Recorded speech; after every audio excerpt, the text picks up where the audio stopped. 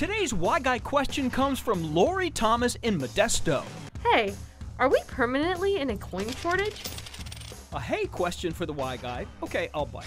Yes, we're going through a shortage of coins. Blame it on the pandemic, which has limited the supply chain of almost everything.